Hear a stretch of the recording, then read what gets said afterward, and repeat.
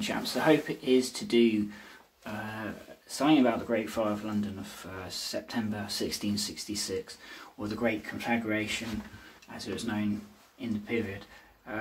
My Microsoft program thingy I've got allows me apparently to put photos with video clips, so I'm going to do a separate video clip and try and put pictures in it. I'm rather amateurish at this, as you might imagine, so bear with it if you can, see how it goes. It's probably going to take me forever to put together and upload. I mean, the one yesterday took me almost 6 hours, I think. In the end it seemed. It's only 4 hours, so see what goes and see what happens.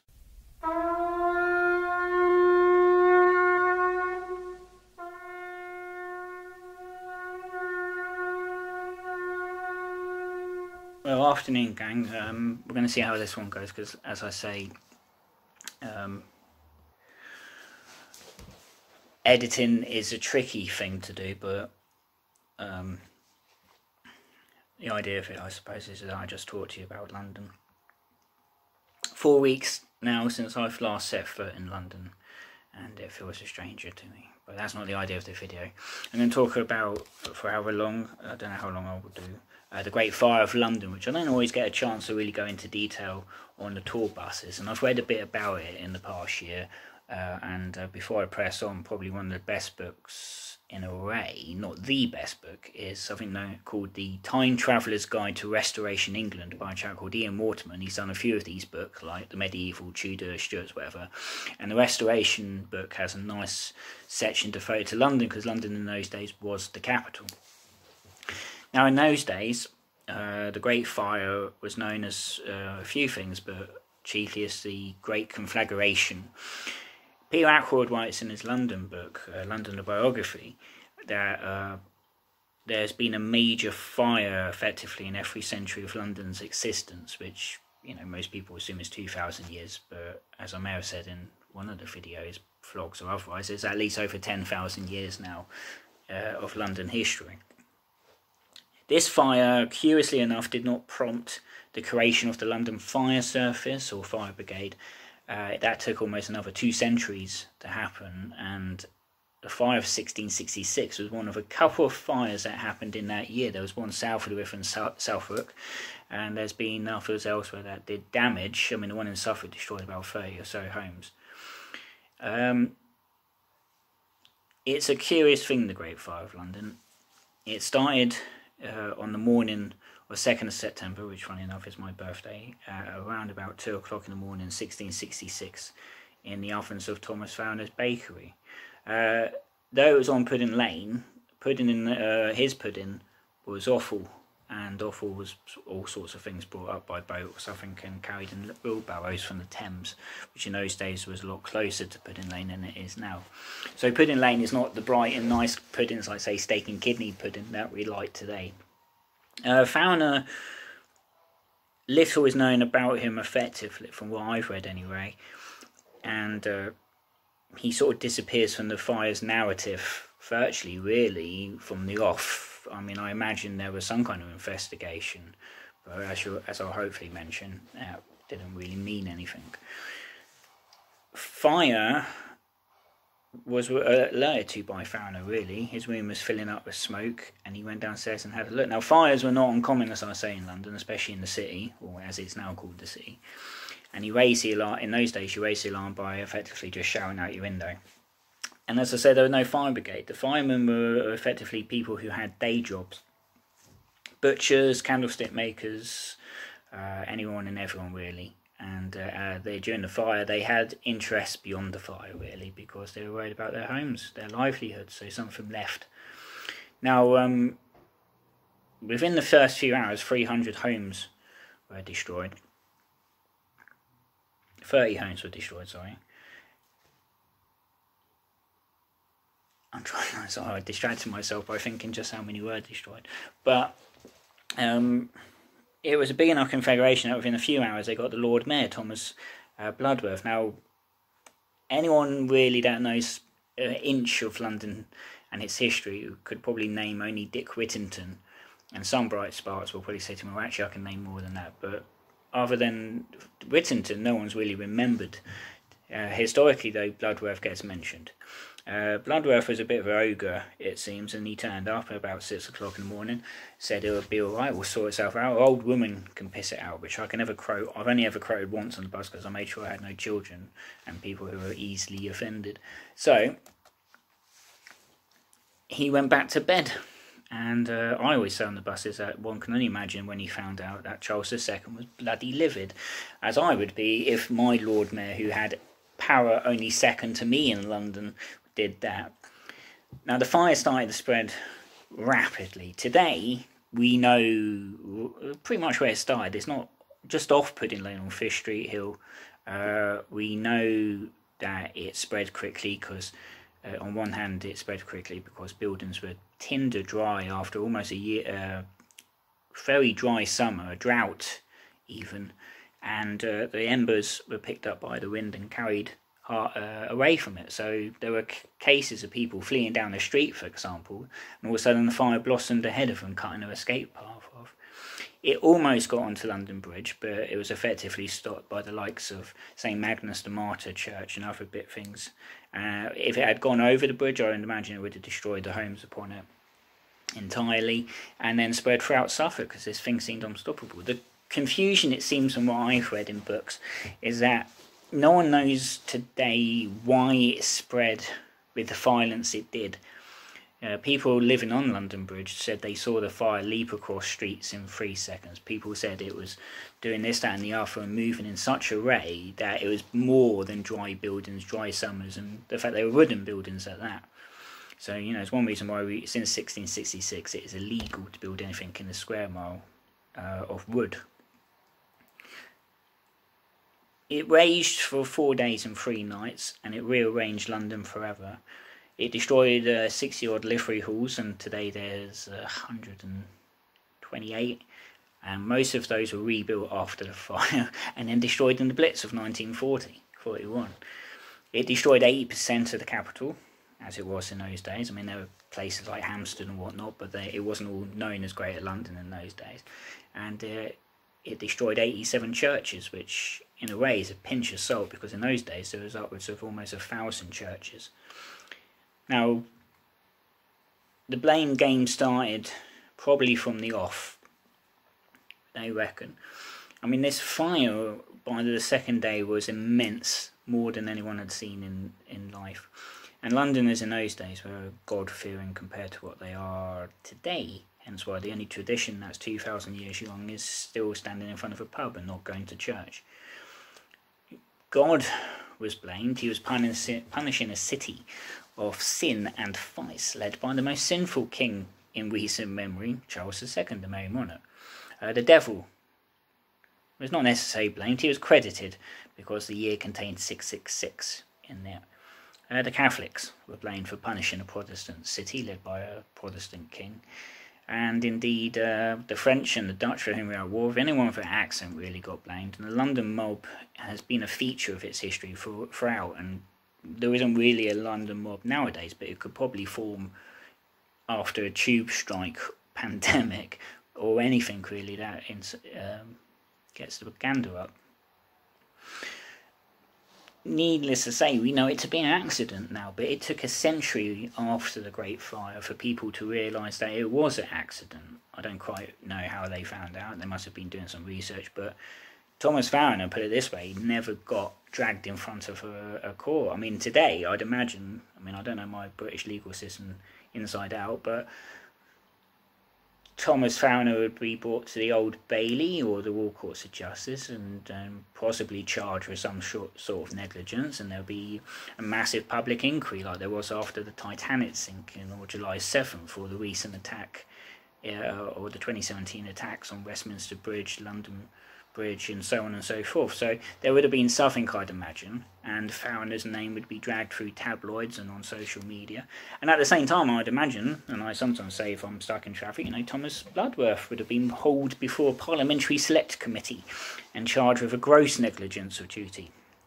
I don't know what Charles II thought about Bloodworth. Surely he thought something, because Charles II ended up taking charge of the firefighting 2 days into the fire and sorting them out, not in a dictatorial way, but in those days monarchs had power. And so he reorganised them, sorted them out, stopped them running away, or at least all of them thinking of it. And along with his brother James, Duke of York, who became our brief James II, and his son Prince Rupert of the Rhine, hero of the English Civil Wars, he got going. But to be fair, Charles never got off his horse, it seemed, to help out. But he was meant to be this tremendous source of morale. And then in an age, even then, where image is everything and things have to be, we're not necessarily as orchestrated as they are now with Buckingham Palace. Like, say, for instance, Charles and Camilla's first public outing in 1999. Charles was presumably conscious of just his image. He had only been on the throne 6 years, 5 years since his coronation. He had restored the monarchy after 11 years of republic. He had brought the good times back. Theatres, football, Christmas were back. The whorehouses south of the river, that's an expression never used on the bus. Houses of ill repute south of the river. Everything was south of the river in those days for entertainment. Animal fighting pits came back. So Charles was quite popular for his restoration because the people, by and large, had enough of what the Republic had done, and Cromwell telling them what to do, and he would have been called a dictator in today's parlance. And then it seemed his popularity, Charles's, started to dip. He was involved in the country in wars. He needed money and everything, and he was, I would imagine it was knowledge somewhere that he was carrying on with a bunch of women that weren't his wife, most of whom he made duchesses. I mean, if this was a monarch who had today's media, he would have been crucified and absolutely forced out of the country, probably. So I would have thought in 1666 he was kind of aware that the people already turning against him could have possibly rose up against him, or at least thought about it. So Charles saved London in a way, but it's not the sole reason, of course, for London being safe. I mean, when you consider, as I say, 80% of the capital was lost, we were lucky with what was left behind. I mean, I'm going to put in a picture of the only surviving wooden building from before the Great Fire, at least one of them. You got the Henry's Rooms, or whatever it is, up by the Royal Courts. And you don't get much of the tight, narrow alleyways left. There are a few left in the city, like Bow Lane, and if you are willing to let your legs do the walking, so you can come off Cheapside toward. I can't say for sure if all of them that I'm going to put pictures of, like Clough Fair and Clough Court and Weiss and Son Court and whatever, are pre-Great Fire. I don't imagine some of them are. Some might not even be from before the Blitz and after it. And that's the thing with the Great Fire. It started a serious effort to rebuild London. As the Restoration Time Traveller book says, but in 1666, the fire claimed buildings that had stood for 600 years, by and large. I imagine they built buildings along the way, but it seemed that there wasn't that inclination that there has been since. And incredibly, London was rebuilt in 5 years. It was all mostly done by 1671, at a cost of £9 million in 1660s currency, a couple billion or whatever in today's currency, and we had no money for it. Unfortunately, though no one got the blame officially, it seemed, or at least no one was brought to trial necessarily, the London mob hanged a couple of people who they heard of an accident. One of them was meant to be a mentally ill Dutch fella who had been babbling he had started the fire. So, though only 9 people were meant to have been lost in the fire, and the first one was Farriner's cleaning lady maid who couldn't jump the gap between the buildings because she was scared of heights, and then was consumed in the flames. As some books have said, the death toll is thousands if you consider those who died in the winter of 1666-67 from being outside in shanty towns, and those who may have killed themselves having lost everything, and those who were killed by the mob and whatever. So it depends what you consider, but incredibly not many people did die from the actual fire, which is incredible when you consider it. I mean, thousands were lost in the Blitz, but over a sustained period. And the Blitz has accelerated what the fire started. Every decade since the war, we've had everything spring up. Much of the square mile in its heart, sort of Londinium, as you might say, is very modern stuff. There's buildings that were there built in 2008 that I saw some of the construction of. When I worked the original tour, they had knocked buildings down, which meant you could see up to the Old Bailey. Now you can't see the Old Bailey, so and you've got the New Change Shopping Centre from 2016. They're going to be knocking down something soon by New Change on the edge of Cannon Street. So it's constantly changing. It's a shame, really, because this is where London began, and it won't end there. But from the monument, as you see from the photos, the view is as such that everything that monument touches upon is more modern. I mean, Christopher Wren and a couple others got stuck in. He built 50 churches in the city, and he did other things. Warnavy College down in Greenwich, bits of Whitehall Palace as it was then, Nottingham Palace, Nottingham House even, which became Kensington Palace under William III, and St Paul's Cathedral is the best of the 50 churches, the most famous, but there's another one just above, St Lawrence Jewry, where Samuel Pepys worshipped, and you've got others. Sadly, most of Wren's 50 were destroyed, combination of factors. The Victorians pulled stuff down because it was in the way for trains and the like. First World War, Zeppelins got them, Second World War, and we've lost some since because of age and the like. And only about 20 odd survive, and nowadays there's barely 100 churches in the city, so everything changes. But the fire underlined how important, how Londoners could deal with things, and they've dealt with a lot before and since, and they will do again. I think the Great Fire is something to have a look at. If you're interested in London history, read something about it if you can. There's no documentary evidence, there's no fancy films and the like, but one book I like is called By Permission of Heaven by Adrian Tinniswood, and for somebody vintage took it upon themselves to, the image is flipped, but some basically take the bare bones and put it in a slim volume. I mean, this is 109 pages long, and if you want something to help you out, like an injection or for information, this is it. And there's other books as well, many books on the Great Fire.